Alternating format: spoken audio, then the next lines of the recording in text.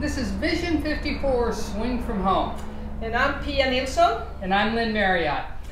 And during these challenging times, we're sharing a lot with our clients remotely, and it's around the theme that we call healthier, happier, and better. And that's what we want to do, is be able to come through all of this healthier and happier and better at the end. Yeah. Both in our lives and our golf games. Yeah, exactly. And of course you can find more on the golfpass.com website or the app. But we want to show you things, and if you can be outside in the backyard and swing a club, that's fine. Or maybe you have a shorter club. And even if you don't, you can find any kitchen utensils, and that work too. Because we want to show you exercise you can do, so once you get on the golf course, you're going to be better equipped no matter what your swing theory is. Yeah, so one of the things that we find for all golfers that we coach, that whether it be a tour player to what we call the real golfers, like everybody out there playing that isn't a tour player, and is that learning how to train to be present. So important. Yeah. And all the way to the finish. Yeah, and to really learn deeply how to pay attention to what you're doing. Yeah.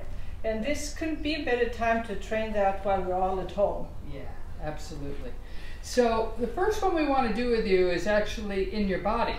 And it's, can you make a golf swing, a full golf swing, and feel something in your lower body? Okay. So it could be that I feel my feet on the ground and I feel all my toes, or feel the balls of my feet, or I could feel my glutes, or excuse me, my quads or my glutes. Yeah. You choose. But now I'm going to choose my feet. And I'm going to make a golf swing and just feel my feet for the whole swing. Did you keep it to the finish? Actually, Pia, I didn't. You didn't? Where did you lose it? I lost it up here. Yeah, and actually something we find, so many swinging, they lose their focus, they're not paying attention. They lose it often right after takeaway, at the transition, or often to at impact. So you want to learn to make sure you stay present to pay attention to the finish. Well, and it's kind of amazing. The golf swing only takes like 2 seconds. Yes. 1 1,000, 2 1,000, it's over. Yeah. And we've got to learn to be able to pay attention for the whole thing. I know. Okay, I'm going to try it again. Okay.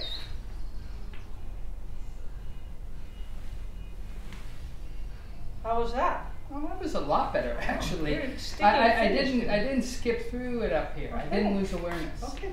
What is another one?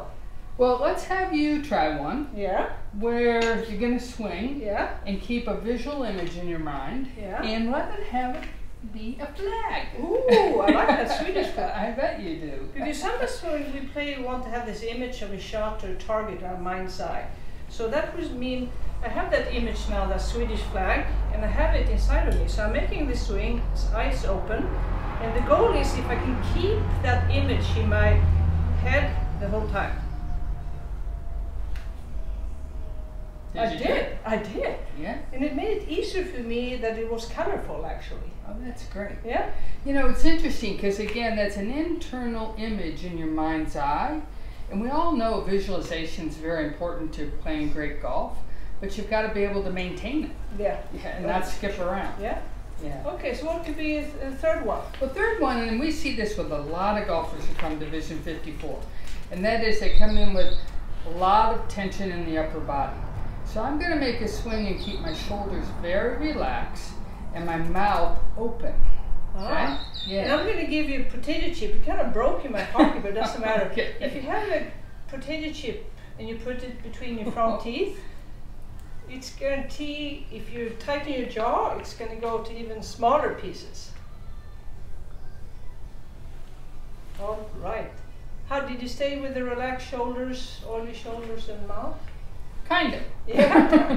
What? I obviously I kept my mouth relaxed, but I lost it again a little bit in my shoulders. I had 2 things I was supposed to pay attention to there, and I didn't do such a good job with my shoulders, so I could get better at that. So see, these are very simple things, but we promise you, if you learn to pay attention and you're present through your swing motion and also your putting stroke, it's going to be so much easier to perform on the golf course once we get out there and many of you want to play competitions. Yeah, I mean, this ability, as Pia said, to pay attention, to be fully present, we need it in every shot we hit. I know, and actually set a goal right now, can you get to 10 focuses, 10 swings in a row with where you're actually paying attention?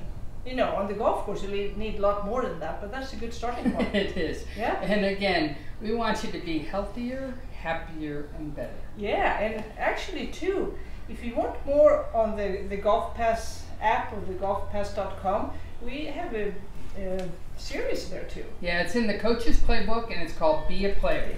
So please come see us on Golf Pass.